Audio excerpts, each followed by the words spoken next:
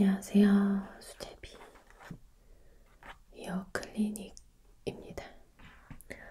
지난번에 귀 지압 마사지 받으시고 굉장히 효과가 좋다고 하셔서 제가 오늘도 이렇게 귀 지압 마사지를 해드리려고 우리 고객님, 구독자님 예약을 받았는데요. 오늘은 지난번에 했던 지압 마사지랑은 약간 다른 그런 종류의 지압 마사지를 해드리려고 해요. 지난번에 지압봉을 이용해서 귀 지압을 해드렸다면 오늘은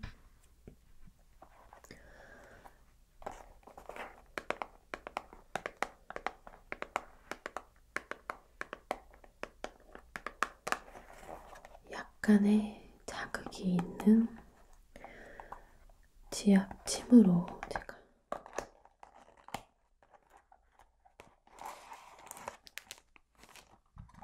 지압을 해드리려고 해요. 이 제품은요, 이렇게 생겨있어요. 이걸 하나씩 뜯어서 귀에다가 붙여주는 건데요.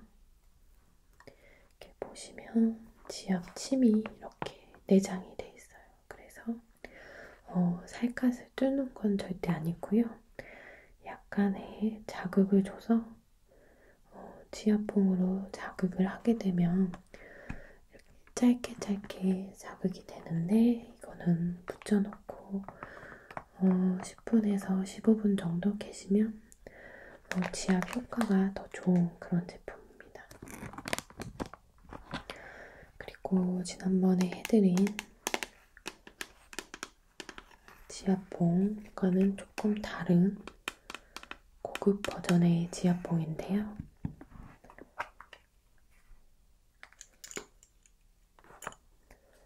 이렇게 생긴 지압봉이에요. 보시면 이 부분을 롤러 형식으로 귀뿐만이 아니라 다른 부분, 얼굴이나 손도 가능하고요. 다양한 부위를 이 롤러를 이용해서 지압을 해드리고요. 조금 특별히 자극이 필요한 부분이 있다 싶을 때는 이렇게 살짝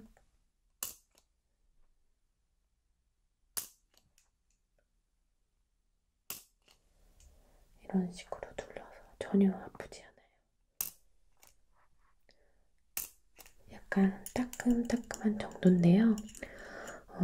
귀를 제가 자극을 할 때 특별히 아픈 부위가 있으면은 그쪽이 안 좋다는 증거거든요. 그래서 제가 귀 지압을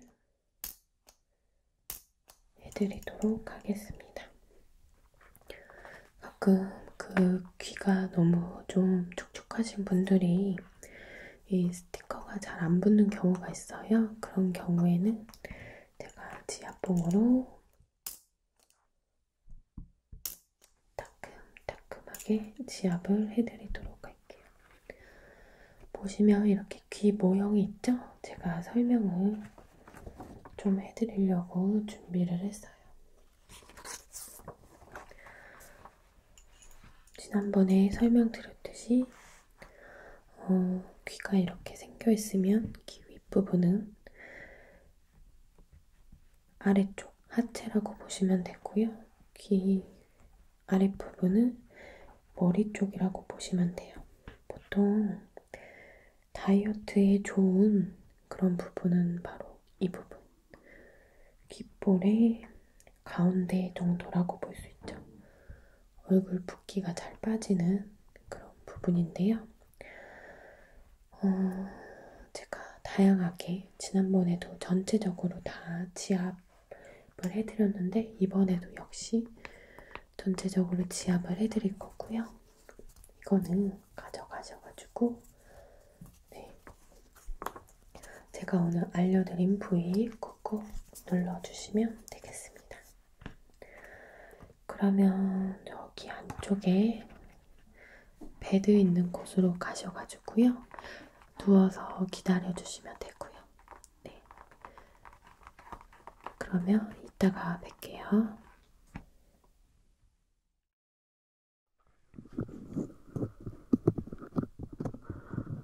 네, 그럼 지금부터 귀 치압을 시작할 건데요. 우선 귀 안을 한번 살펴볼게요.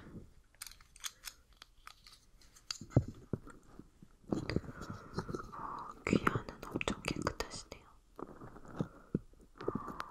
귀 청소는 따로 필요는 없으신데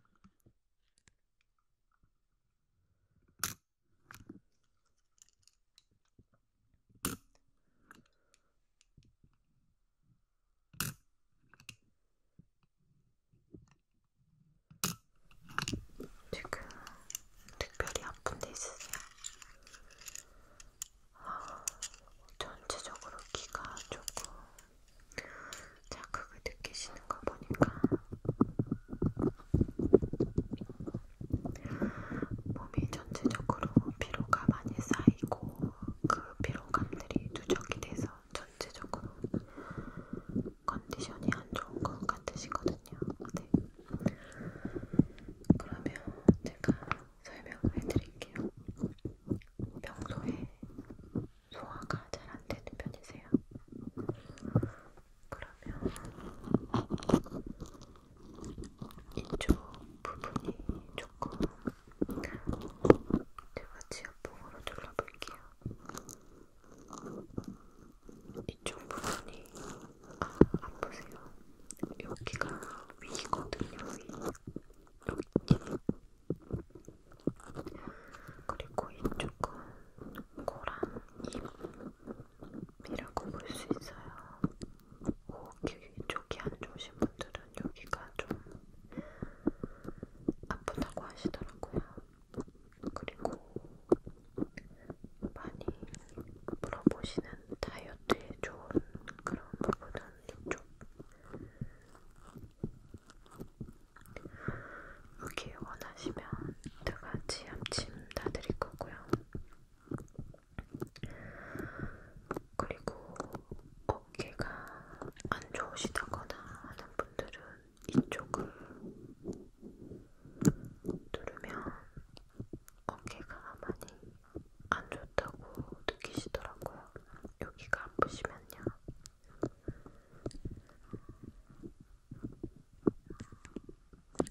그리고 평소에 두통이 많은 분들은 이쪽. 두통이 평소에 조금 있으시구나.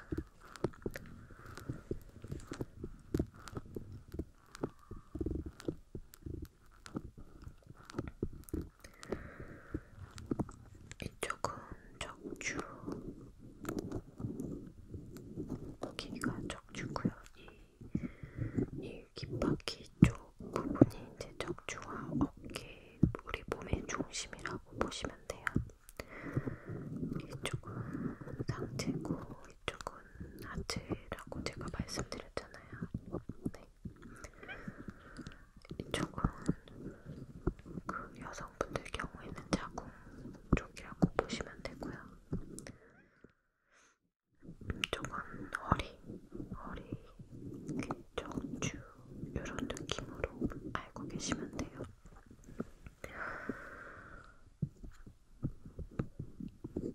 전체적으로 한 번씩 꾹꾹꾹